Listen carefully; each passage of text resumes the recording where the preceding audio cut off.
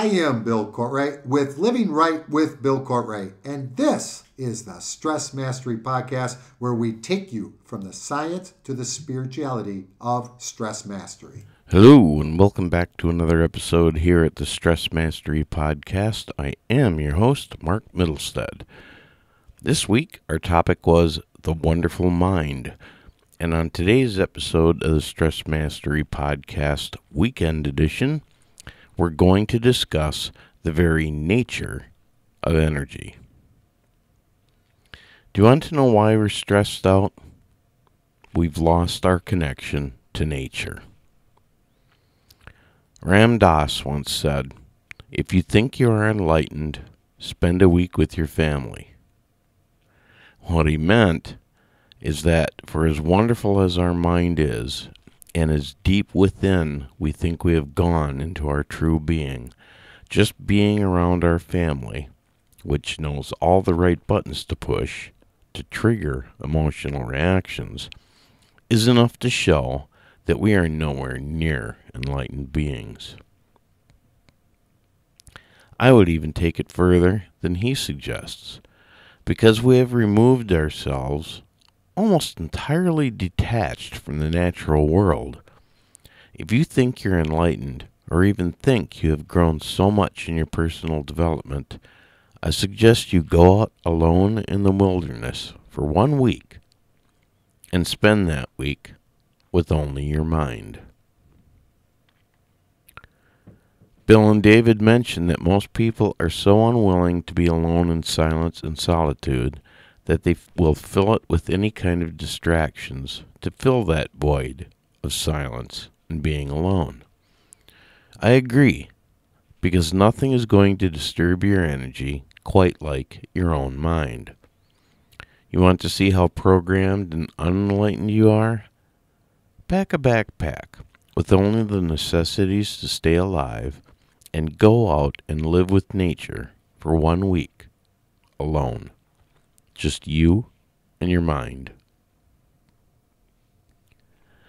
We're stressed out because we live artificial lives in an artificial world.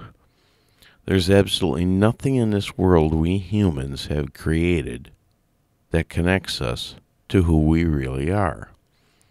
We've evolved into a species that cannot even handle the natural world in a peaceful, enlightened manner. We have created artificial cages of comfort that no longer has any connection to nature. We are so far removed from our own true nature that we can't be anything but stressed out. We can let go of everything to temporarily deal with those things that stress us out, but the one thing we cannot let go of and still remain in the flow of life is our connection to nature. We are natural beings subjected to the laws of nature, and no amount of thought, imagination, or personal growth will ever change that fact. We call it evolving, but if we measure the progress of our species by how detached we've become from nature and still manage to live, there is no other way than to be stressed out. Answer this question. Could you go back and live a life in harmony with nature without any comforts of modern life? Could you live without the internet? Without your smartphone, TVs, modern appliances, houses with furnaces and air conditioning, automobiles, or anything else we've invented to make life comfortable? Can you? Would you? Of course not. And yet we'd all rationalize and justify why not, including myself. And because we live artificial lives in this artificial world, we turn a blind eye to the destruction of the very thing that supports life itself. We are so removed from nature that our idea of getting back into nature is a walk around a man-made pond in the middle of a subdivision, with homes constructed of plastic, with golf course lawns poisoned by our desire to control nature. Well, perhaps we'll go to a park that was once a thriving natural world, but we've stripped it of what it once was and reshaped it to resemble some facsimile of nature, yet surrounded it with concrete parking lots and sidewalks, with water fountains and park benches. We've been programmed to believe our purpose in life is to go to jobs in man-made artificial structures with the sole purpose of creating man-made artificial objects to buy and sell, with most of it ending up in the tragic landscape of a landfill, only to replace it with more of the same, which will also eventually be thoughtlessly discarded. We no longer grow our food, we manufacture it, package it up with plastic, only to throw the plastic away so we can microwave it and poison ourselves with it. And then when this artificial food source leaves us sick and dying, we turn to synthetic drugs in a vain attempt to heal ourselves. Look around and tell me this isn't true. We can attempt to justify it, but that is just our programming talking. We have lost our connection with nature and have become reliant on artificial comfort and material things to replace it. Except nothing can replace it entirely, despite the fact that we've convinced ourselves we can. I'm not suggesting we need to give up everything we've evolved into, but we at the very least must find some balance with modern life and nature. Right now, we are totally out of balance with it, literally living on top of each other, racing around each other, fighting with each other and ourselves, just to survive physically and mentally. And we are losing. When I was younger, as a wildlife artist, part of my job, my purpose, was to study the animals and landscape I painted, and to do so, I had to live among them. I often took lengthy backpacking trips out west to live with the plants and animals I painted, and to absorb myself into the natural world to find inspiration. I didn't just drive out to a national park, park my van, and have a snack at a picnic table at a convenient rest area. I didn't go for a day hike and sit on a rock in the sun for a few hours before returning. I didn't stay in hotels or campgrounds with any comforts. I lived for a week or more at a time far out into the wilderness, hiking perhaps where no other human had ever stepped foot. I went deep into the Badlands interior, where I've gotten stuck in quicksand, escaping it only to be left with boots encased in nature's concrete. I've listened to packs of coyotes howling in the moonlight, and I've even been surrounded by herds of bison all around my small tent in the middle of the night. I've hiked deep into the Black Hills of South Dakota and studied black bear and cougars. I've studied pronghorn antelope and mule deer in their environment. I've explored the Rocky Mountains of Wyoming and Montana, and the Cascades and Olympic mountain ranges of Washington. Hiking around and climbing mountains in search of wildlife, where I also experienced areas of the world devoid of all life, in the stark, silent landscape of rock, ice, and volcanic ash from the Mount St. Helens eruption, where life could no longer exist. I'm sure not unlike the moon might be. I've been surrounded by herds of Rocky Mountain goats and elk. I've been out near a pack of wolves, listened to them howling, and followed their tracks to a deer kill. I studied the same pair of bald eagles for 5 years. I watched them raise their young every year and even learned what their calls meant. I've walked over glaciers, sat on snowfields in the middle of summer, and walked under the falls of glacial waters. I've immersed sprained ankles in water so cold it was barely above being frozen. I wasn't just understanding the concept of nature from a documentary on National Geographic.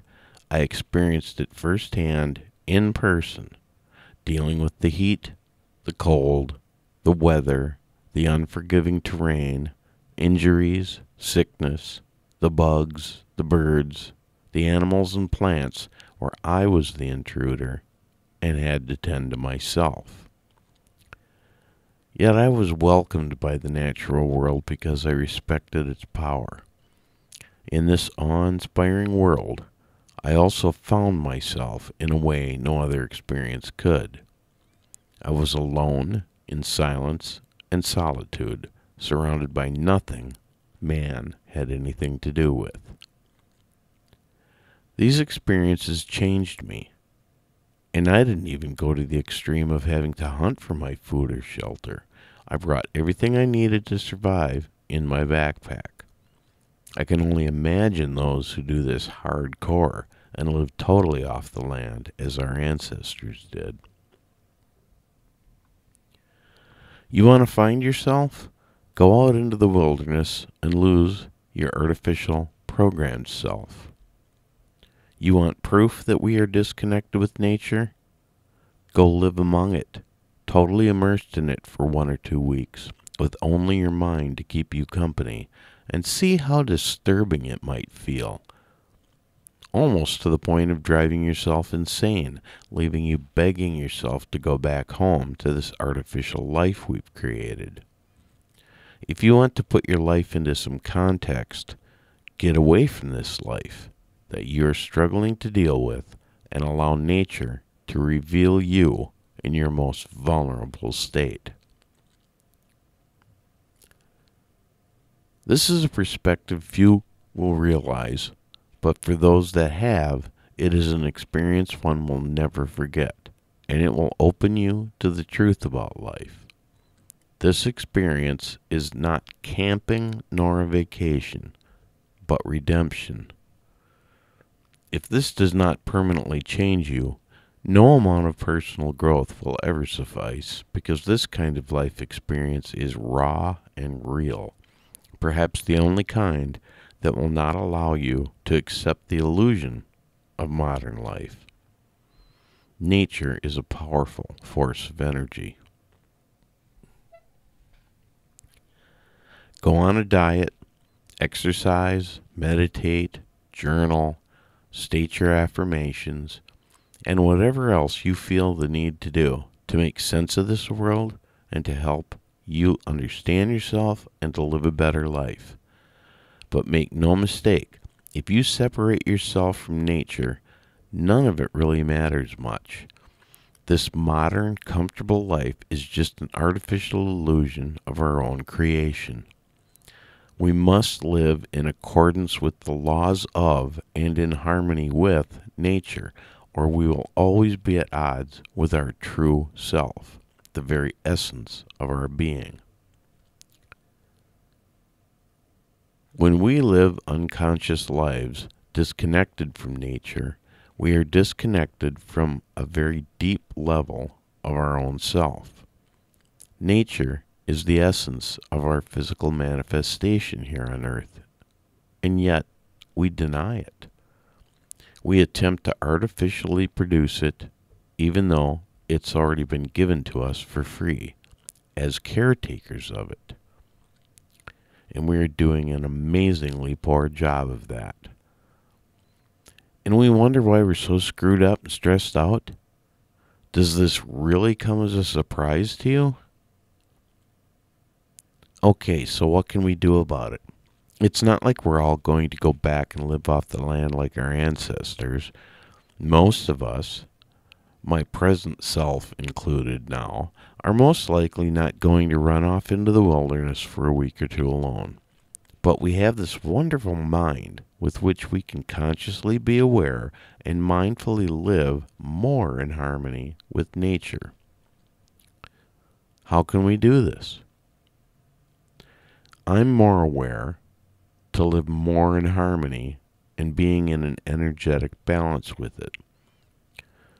Everything is energy, and our choices reflect whether or not we are directing our energy towards that harmony with nature, even as we balance it with our life in this artificial world we created. There are so many things we could be doing to remain connected to nature, far too many to just list here. But there are some very simple ways we can change our behavior to be vibrating in tune with nature. We are always stressing drinking lots of water, as we should. But how many of you are drinking bottled water? Bottled water companies do not produce water. Nature does. So these companies don't produce water. They produce bottles. And this plastic alone pollutes the earth and hurts the animals living on it more than just about anything else we humans do. So we can stop buying bottled water, for one thing. Use metal water bottles instead.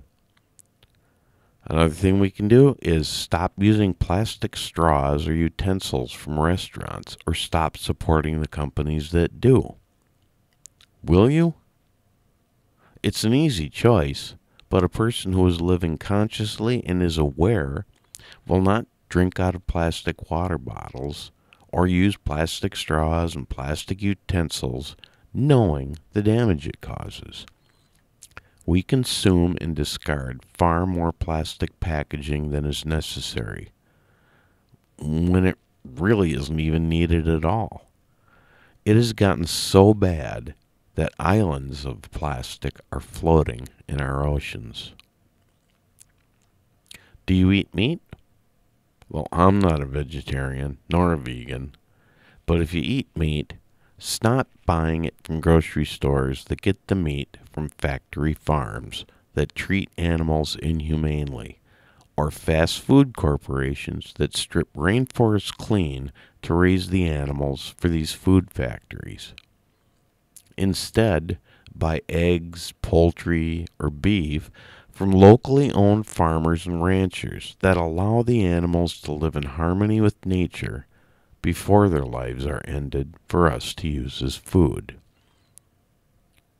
Do you even think about it? Most have been programmed to not even be aware of it, and of those that are aware will justify their choice because they are so disconnected with nature to not even see the impact it has on the earth and the others that live on it. How responsibly connected with nature are we with where we spend our money? Are we even aware if we are supporting those companies who are environmentally responsible?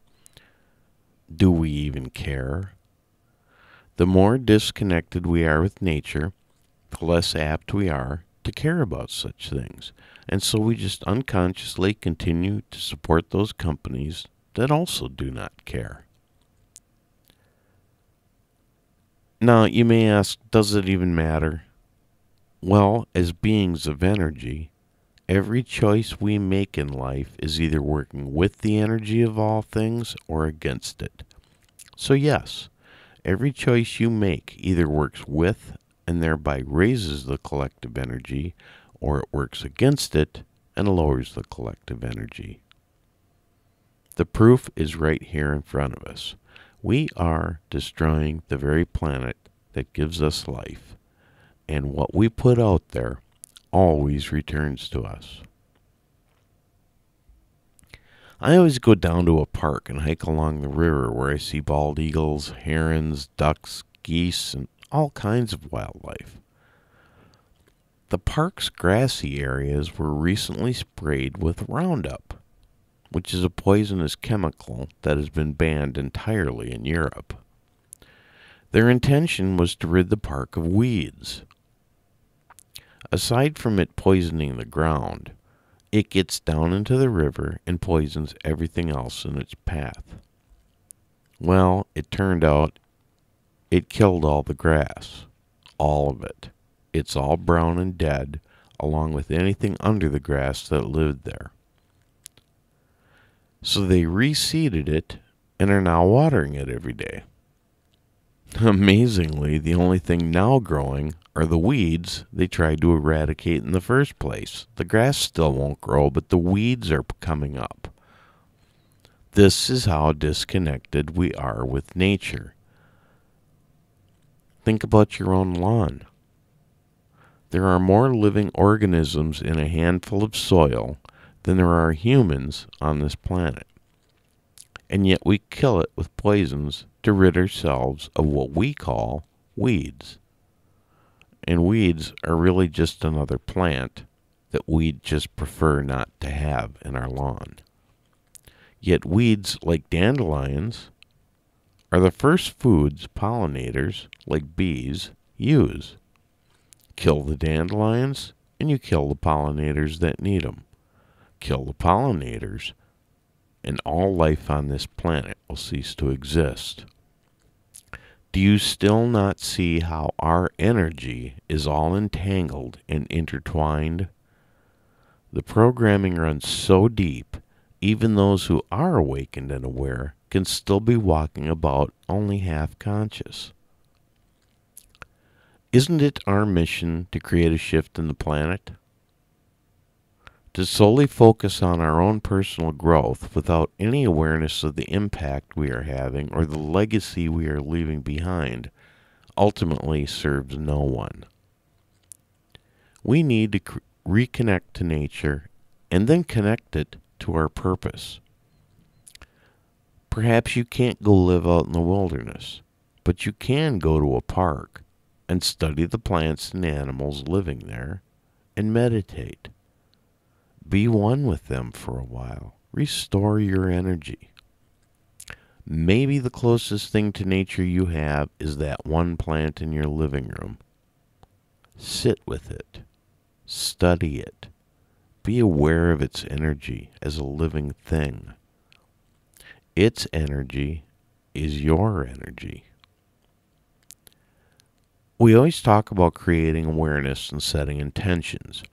But that is insufficient because we also must take action. What are our actions really saying to the universe about what we desire? And how are they manifesting in our life? Think about where you are directing your energy. We have a wonderful mind, but I'm not so sure we are using it to serve our purpose, individually or collectively. We've paved paradise and put up a parking lot. And all that means to some is that they can now find a parking spot. Be the change you wish to see in the world. You want to create a shift in the planet? Create a shift within yourself. What is this shift anyway? Energy. If you recall in last week's podcast where I said energy is a shapeshifter, it's always moving, always changing, yet always in balance where the positive and negative are proportionate. High energy is measured by the low and vice versa. Energy brings matter to life. That little weed you want to kill because you've been programmed to hate it, the energy within that gives it life. And it's the same energy within you that gives you life. Kill the weed, and you not only destroy the physical manifestation of the energy within, you disturb the energy within you, even if you aren't aware of it. Your programming won't allow you to realize this, but your energy is affected. Take this to the big picture perspective. When we collectively kill life on this planet, be it animals on factory farms, acres upon acres of rainforest, polluting the sea life, and even the life under the surface of our lawns, what do you think happens to the energy of the planet? The energy we share with it. To where do you think this energy is then shifting? Is it shifting to a higher or lower energy? Remember, you are not separate from this energy. We are all one energetically. You might think that the island of plastic in the ocean doesn't affect you because you cannot personally experience, but you'd be wrong. It's disturbing your energy. You just don't know it because you're half asleep. You can close your eyes to it, but you cannot run from it. You can't escape your own energy because energy is what connects all life. So when you rationalize your thoughts, beliefs, and behavior, consider that it's only your ego telling you it's okay to destroy other life on this planet so long as you benefit from it. Except all the while your immediate external world appears to benefit. For example, your family, your nice car, your house, phone, TV, your manicured golf course lawn. Your energy is taking a hit, and now you are left wondering why there's something wrong with your life, but you can't connect the dots. All it is manipulated energy. Make your purpose in life count for something besides making yourself happy. Create a shift in the planet by shifting your own energy into the light and then shine this light out into the world. Be the change. Well, that's it for today's show. Our mission here is to create a shift in the planet. You can join us on this mission by simply clicking like, share, and subscribe. The links are right below the show notes. As always, until next time,